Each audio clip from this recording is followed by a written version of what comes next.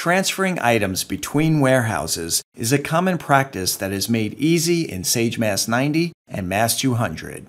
This is true whether you've segregated multiple areas within a single warehouse or you have separate physical warehouse locations. In this tutorial, we'll walk you through the process of moving an item from one warehouse location to another.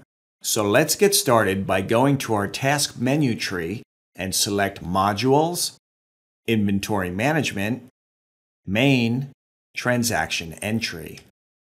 Opening Transaction Type, you can see that there are several options. We're focusing on transfers, so we'll make that our selection. Clicking the number icon automatically enters the next entry number, and the transaction date defaults to the module date. Now we'll select the warehouse that we're transferring the inventory from. Clicking the lookup shows all of our available warehouses, and we'll select our central warehouse. This is the warehouse that we're moving the items from, and it cannot be changed later during line entry. Next, we'll select the warehouse we want to transfer the items to, and here we'll choose our West warehouse. Now let's move to the Lines tab to enter the details of our transfer. We're going to transfer two items, and using the lookup, we'll select the first item, which is a desk file, item code 2481-5-50. And we'll enter 1 for the quantity that we're transferring. This item has a valuation of lot, so the lot/serial number distribution window opens automatically. Here we're required to assign the specific lot being transferred. We'll click the lookup to view available lots and quantities on hand. Let's select lot March 10. Notice that the available quantity is displayed and the quantity being transferred is automatically entered in the Distribute field. The distribution quantity can be changed if items are being transferred from different lots. If we had selected a serialized item, we would follow similar steps.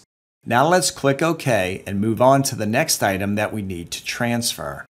Here we'll scroll down and choose a set of casters, item VOG-CM-casters, and we'll enter a quantity of 2 to be transferred.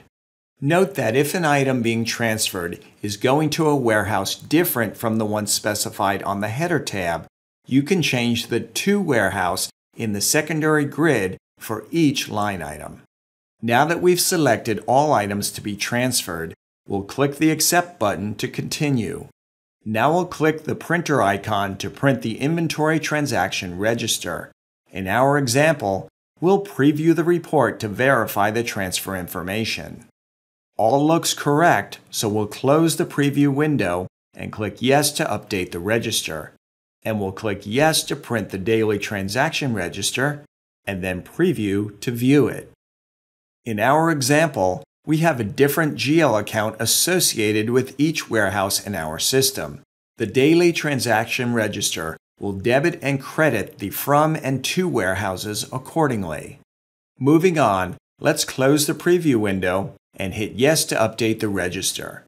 And that completes our tutorial on transfer of items between warehouses in Sage Mass 90 and Mass 200 ERP.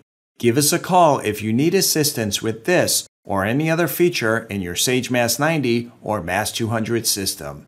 Well, that's it for this tutorial. Bye for now.